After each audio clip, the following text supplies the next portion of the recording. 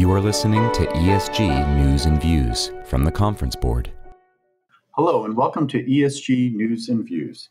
Today's podcast focuses on how the business community can serve veterans and how veterans can bring value to the business community. This is Paul Washington, Executive Director of the Environmental, Social, and Governance Center here at the Conference Board. The ESG Center focuses on corporate citizenship, sustainability, and governance. This week, the Conference Board observed Veterans Day. But every day, there are opportunities for business to focus on veterans as employees, suppliers, and members of the community. The needs of veterans are real and evolving. According to a recent survey, veterans are 37% more likely to be underemployed than non-veterans. At the same time, though, veterans over-index when it comes to owning businesses. While 7% of the U.S. population are veterans, 9% of small businesses are owned by veterans. Meanwhile, the demographics of veterans are evolving as veterans become more ethnically diverse. To discuss how the business community can serve veterans and vice versa, I'm delighted to be joined by two guests who happen to be two veterans of the U.S. Navy with no aspersions on the other services. The first is Ben Biles, who is co-founder and CEO of American Veterans Group, an investment bank and broker-dealer committed to providing value to the American military veteran communities. He's a graduate of the Naval Academy and served for 6 years as an active duty Navy officer. Welcome, Ben. Oh, hi, Paul. Thanks for having me. And our other guest today is Jeff Cathey, Senior Military Affairs Executive at the Bank of America. He joined B of A in April 2008 directly from the Pentagon and served with distinction in the Navy for 29 years. Welcome, Jeff. Glad you're with us. Pleasure to be with you, Paul and Ben. Well, thank you both for your many years of service and for agreeing to do this podcast today. So, it may seem obvious, but I'd like to start by talking about why companies should focus on veterans. Ben, let's start with you. The American Veterans Group has a unique business model. Can you tell us a little bit about the business, what inspired you to start the firm and its mission? Certainly, Paul. I really appreciate the opportunity to be here today. So I grew up outside of Charlotte, North Carolina. I'm one of the taller folks that you might have done a podcast with. I'm 6'9", and was able to play basketball at the Naval Academy as a student athlete. One of the best decisions that I've ever made. After graduating from the Naval Academy, I then served active duty for 6 years in the Navy as a supply officer, handling a lot of logistics duties in the Navy. I was at the USS Nimitz aircraft carrier for 2.5 years, stationed in San Diego, California, where we did a 6-month deployment to the Persian Gulf, working with some of the just America's best and brightest. I learned so much from my military veterans and folks that are still active duty, values that I still bring every day to help an American Veterans Group grow, and then finished my service at the Naval Academy, where I ran procurement programs at the base there, and also got to teach leadership classes to the freshmen at the Naval Academy.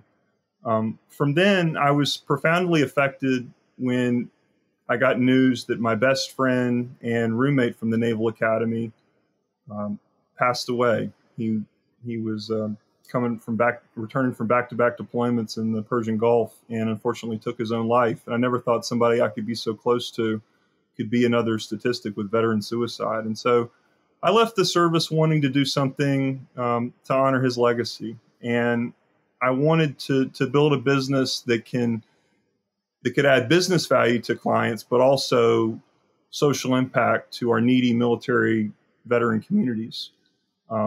I've been fortunate in this journey to meet my co-founder, Bill Frazier, who was a Wall Street veteran, having 50 years experience in the industry. And when Mr. Frazier was coming out or starting his career, he noticed a lot of his friends that were coming back from Vietnam had a lot of difficulties transitioning, and he always wanted to make a difference. And this has been a really interesting way for him at a later point in his life to be able to make a difference to our veteran communities. And so we teamed up to found American Veterans Group, and we have a unique mission. We aim to serve our clients through business value in the capital markets, which I can talk more about. But we have an interesting social mission. 25% of our firm's profits are reinvested back into military communities. And we're really excited about what we've done and where we're looking to go as we further our mission. Yeah, so can you talk a little bit about the group's actual business model and how do you generate that return for supporting veterans groups? Correct. So thank you. So when companies and municipalities need to access the capital markets to borrow capital, they need to find investors. And so what we do at American Veterans Group is help them, help the companies and municipalities access this investor network. We've been able to build a proprietary distribution system of smaller investors that might not necessarily be on the biggest bank's radar when it comes to marketing to these kinds of clients. And so we've been able to provide a great service to them in accessing the capital markets.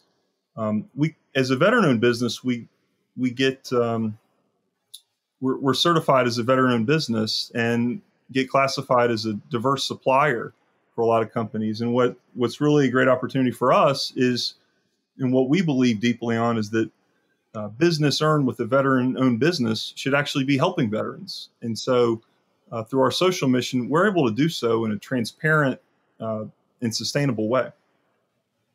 Okay, that's really great to know. Thank you. And Jeff, could you talk a little bit about your role at Bank of America? And, from B of A standpoint, what's brought about the commitment to partner with and support the veterans community?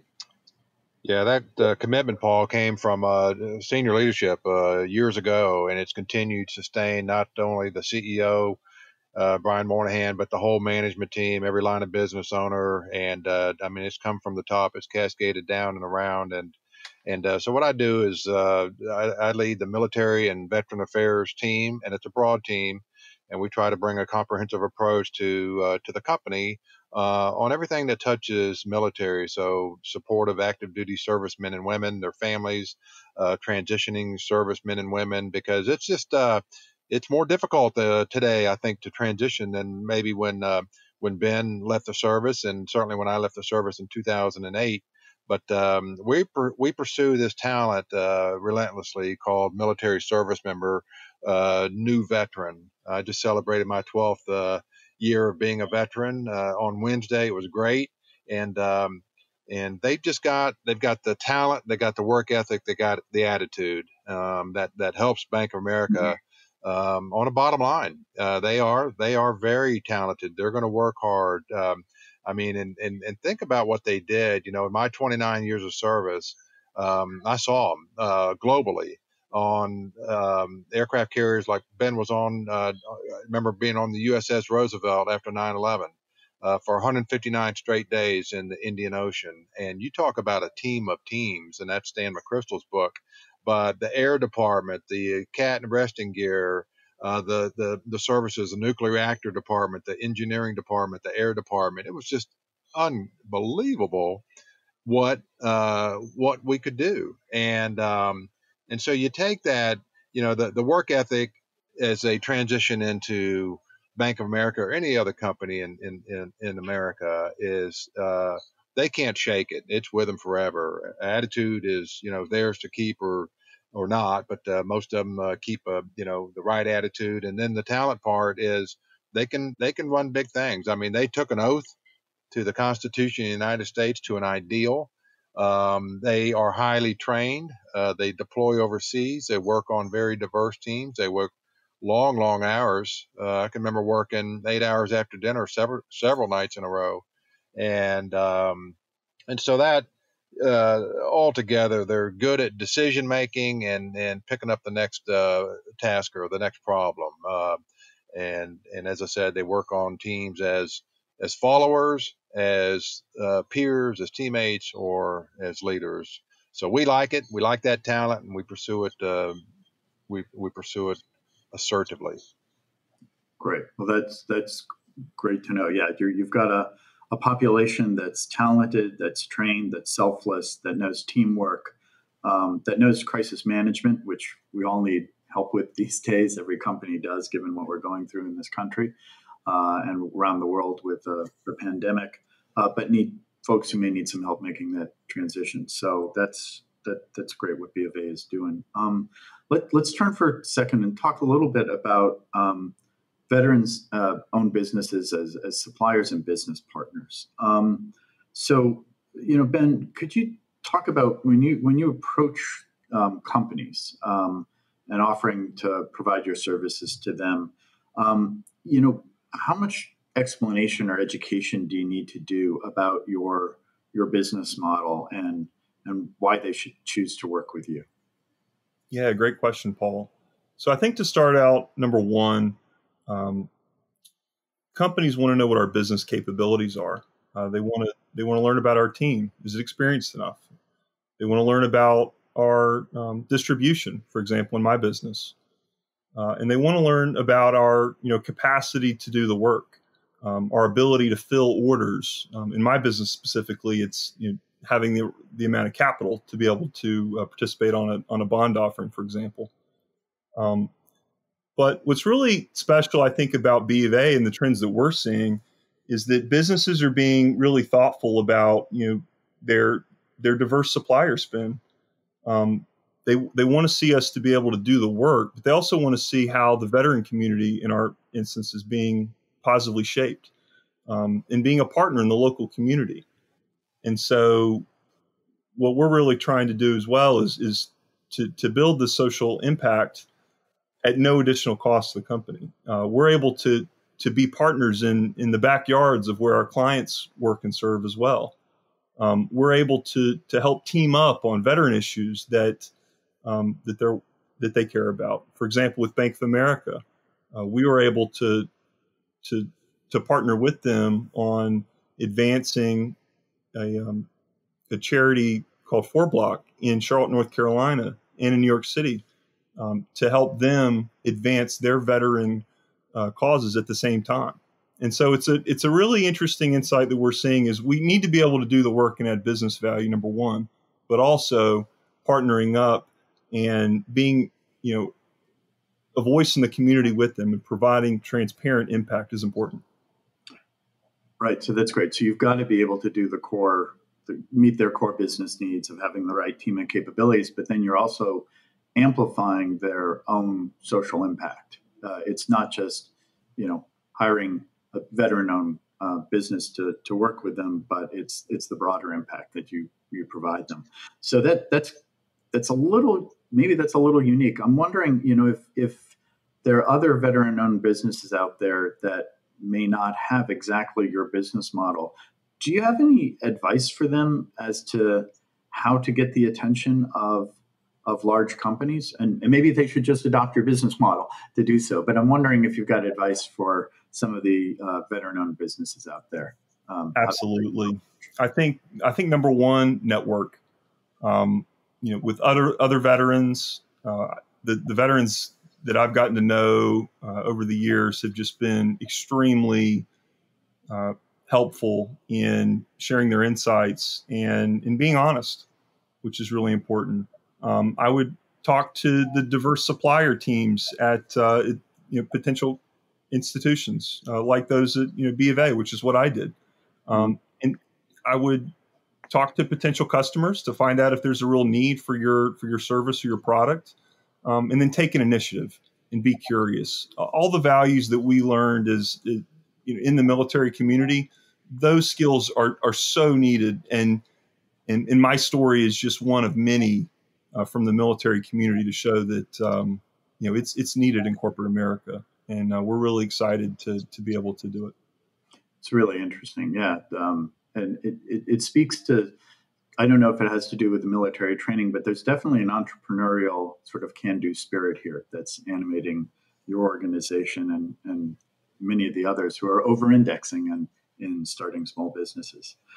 Hey, Jeff, so B of A has a very strong track record of lending to veteran-owned businesses, and among other things, helping them become suppliers to companies and governments. So, could you talk a little bit about how your lending program works for veterans and how you measure impact in that area?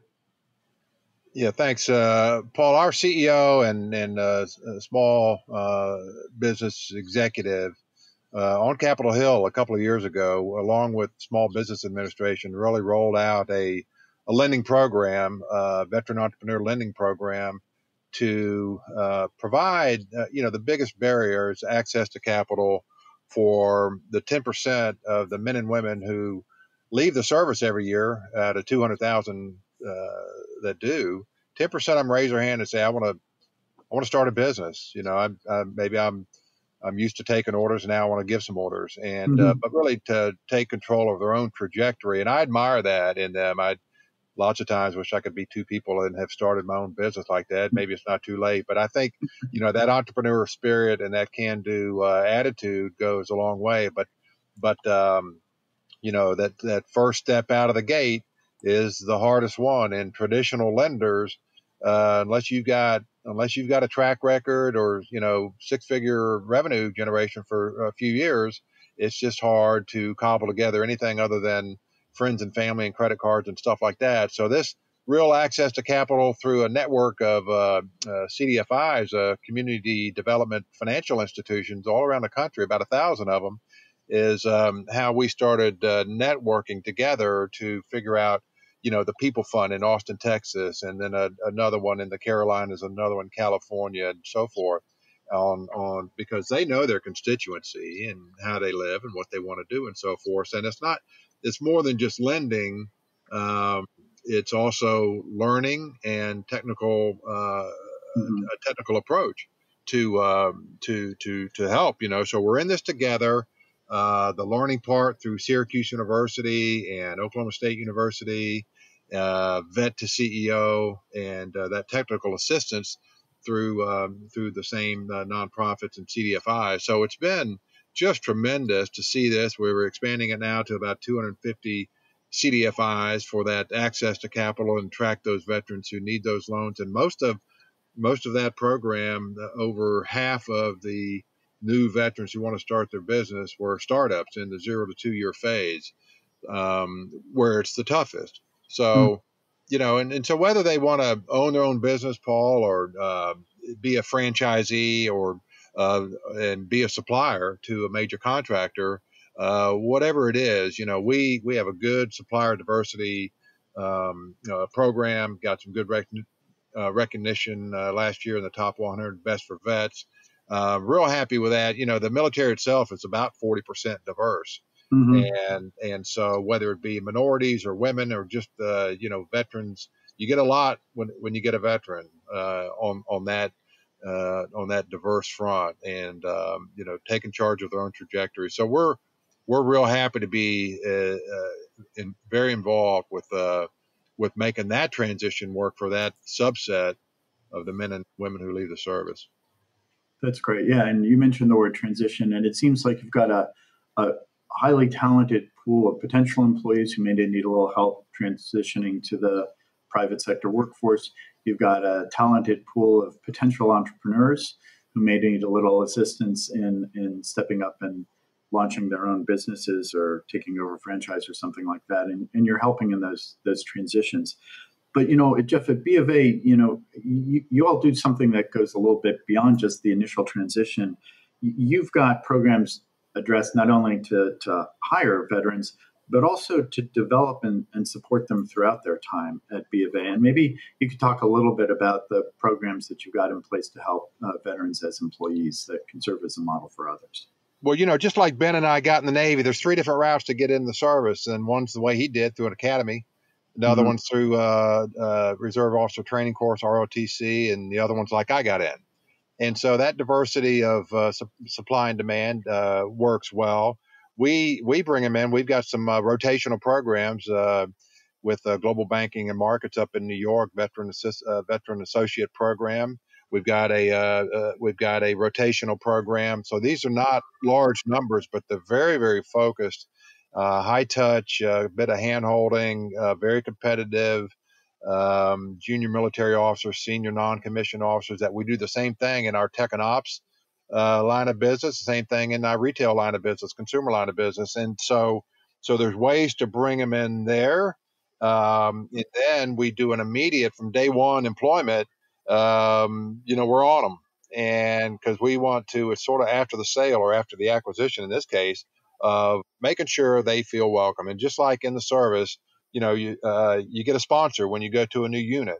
And so we're going to sponsor them, and we're going to make sure that they know that they made the right decision, and that we're very glad that they picked Bank of America to come work for. And so we get on them right away. We do welcome aboard calls.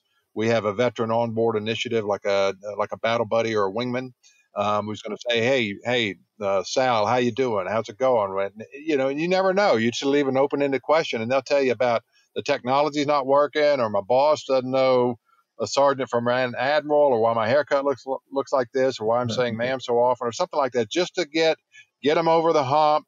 And then we've got a veteran development program where we're really, as Ben said, the veterans, when they leave, I think the biggest thing that they lack leaving the service is, one is business acumen, and two is networking. Because then networking in the Navy is a chain of command; it's vertical.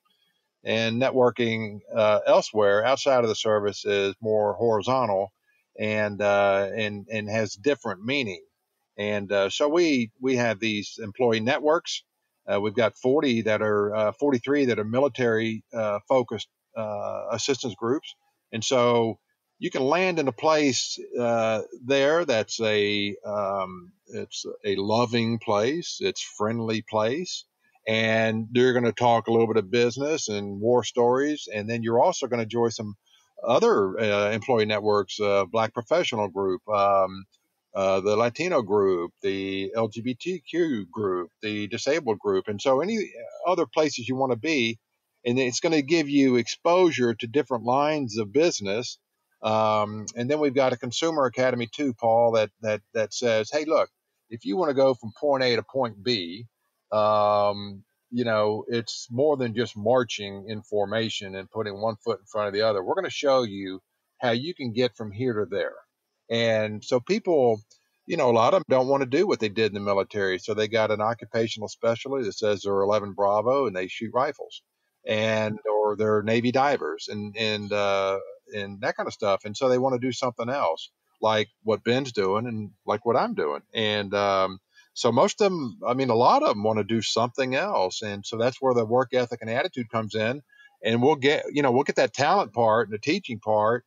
And, some of them want to they want to go build their own book of business. Some of them want to do credit risk, threat finance, money laundering, retail, all kinds of things. So we say, hey, here's the menu here. What don't you like? Okay, throw that off. And then what do you like? And then here we go. And then we've got just, support network, like defense in depth, 3 layers or so, and make sure that we keep them past a year. And then after that, they go, okay, I'm in a good place. If I get a better offer, it's going to pay me 8 times what I'm getting here to do something similar. Okay, they'll go. But at least they're not going to leave because of the culture shock, or because they don't think people don't care for them. Right. No, that's really interesting. I think that point too about going from an organization where it was really hierarchical and the networking was done in a sort of vertical way to operating in an environment where it's about multiple horizontal or diagonal networks is really interesting. So let's talk a little bit about veterans as members of communities. Ben, as we talked about, you donate 25% of your earnings to veterans nonprofits. And, in this era of COVID, what are the main gaps that you see right now in serving veterans' needs? And what can companies, investors, and others in the private sector step in to do to meet those needs? Yeah, great question, Paul. And I think where we really see a huge opportunity using American Veterans Group as a vehicle is we see a very fragmented space with military nonprofits. There's just tons of them out there, all doing great work, all on the front lines, helping our veterans with the various issues such as making the transition, And you also see great institutions like B of A and Jeff's team that have made these incredible hiring goals to training and onboarding these veterans as they start their private sector career. And so what we really see as an opportunity at American Veterans Group is trying to be in that interface between, the charities and building, a network of them and learning about what they're doing and how we can help them. And also, connecting to Jeff's team and seeing how we can, as a diverse supplier or in the supply chain, really help advance those issues together. That's where we really see a great opportunity for us as a middle player in the space. But specifically for us, like the things that I personally care about quite a bit are helping veterans build a network. You need to see success, I think, to have an inner belief and greater confidence that you can do it.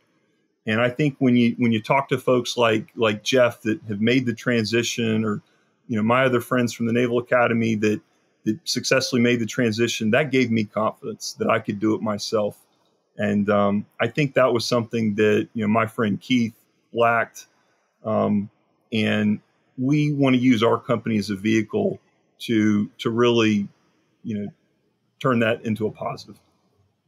Yeah, when you were talking, I was thinking of it. It seems to tie back to your friend. You go from being in an environment where you know the rules, where you're successful at it, and then all of a sudden you find yourself in a situation where you just don't know if you can make it. Even though you've got the talent, you may just not have the confidence to do it. And so there's a real need to help fill that and give people the confidence that they need to succeed. And networking can help that. So that's really interesting, Ben. So Jeff, if you're not lucky enough to work at B of A, let's say you're one of those people who goes off and gets paid 8 times more somewhere else, but at this other company that pays 8 times as much as B of A, if they're interested in doing more for veterans, whether as employees, as customers, as business partners, as suppliers, where do they start? How should a company that's interested in serving veterans begin to do so? I think, Paul, depending on the size of the company and the resources and so forth, a mandate from the top or an edict or, certainly a strong message from the executive director or the CEO would be key, and to get that out there so that it becomes cascaded throughout the company. And whether it's a regional or a national or global company or anything like that, but really, a lot of companies, including down here where I live near MacDill Air Force Base and in Tampa, a lot of people, and I would say more so 10 years ago than now, said, "Hey, I want to hire a vet," and it's easy enough to hire a vet, but there's still a big divide because, as we said, they're so well trained and they're off, and their operational tempo is pretty high, and the skill sets in America that have been, have undergone tremendous transition over the last 10 years in the digital and technological environment. It's just, so the skills mismatch in this country is what they're jumping into, and the culture, and how do these teams work, and what are your core values, and all this kind of stuff. And I'm thinking of Ben's friend, and so it's not so easy to shed the uniform for the last time and your identity and everything else in the culture, but you have to do that as a military member. You have to do that because the mission is yours.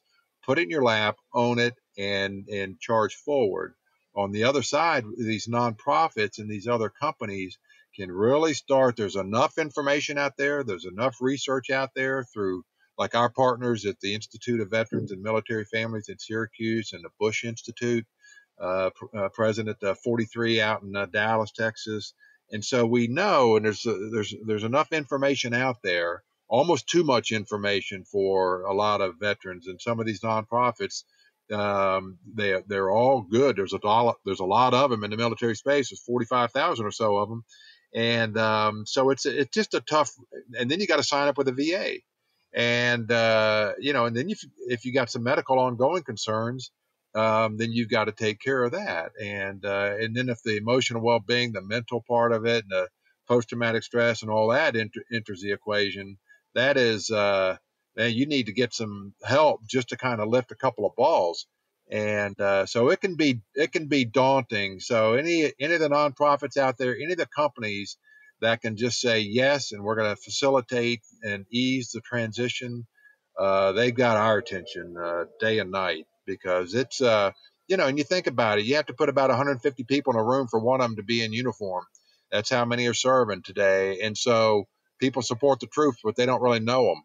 And it's just the size of the force and the deployment and everything else. So so to really know them, what they do and their families and so forth, it's not easy for the civilians to understand that, because you look around and most of them, 70-80% of them live off the installation, and you run by and maybe once a year you'll see somebody mowing the yard, and then a lot of times they're just deployed. So it's an outreach on both sides. But for companies, those employee networks, employee resource groups, make a mix of it. Don't just isolate it into HR or diversity inclusion. But like at our company, we've got a whole broad team that touches these men and women and their families, military spouses, very vastly underemployed and unemployed. And so it's a great way to support the troops, so to speak, and then also do the righteous mission of bringing them back and integrating them properly, because they are the fabric of the country, a big part of it, and they're community contributors.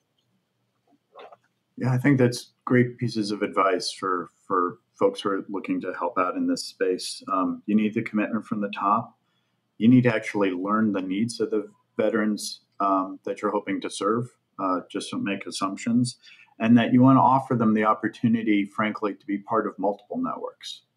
And so they're not sort of siloed in some way. And that increases their own resilience and their own chances of success. So look, Jeff and Ben, thank you very much for what you're doing, for sharing your thoughts today on ESG News and Views. And I want to thank everyone for listening to this conversation. I hope you enjoyed it, and I'd encourage you to visit our website, conference-board.org, where we'll post this podcast, and we've got a number of other resources relating to corporate citizenship, including a recent webcast featuring the Elizabeth Dole Foundation. So thank you again, Jeff and Ben, and everyone stay safe and be well. This has been ESG News and Views from the Conference Board.